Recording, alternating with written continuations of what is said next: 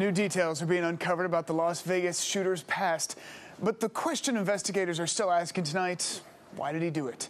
19's Alex Chaparro is live in Las Vegas, where that community is still mourning.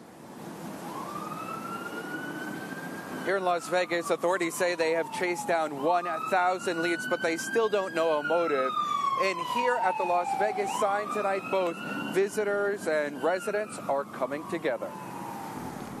The emotions are raw in Las Vegas. Crosses have been placed for each of the 58 victims. We debated whether to come or not, and we said we might as well go and, show support. The Las Vegas sign usually draws visitors. It has now become a place for this community to mourn. The crosses at the base of the sign are within sight of the Mandalay Bay Hotel. Thousands have stopped to remember the victims, some leaving flowers. One stands tall for Rhonda LaRock, who was from Tewksbury. It's very somber. It's very low key, and everyone is just come here and show their respects. Investigators have chased down 1,000 leads and are struggling to determine why the gunman, 64-year-old Stephen Paddock, opened fire. We have looked at everything, literally, to include the suspect's personal life, any political affiliation, his social behaviors.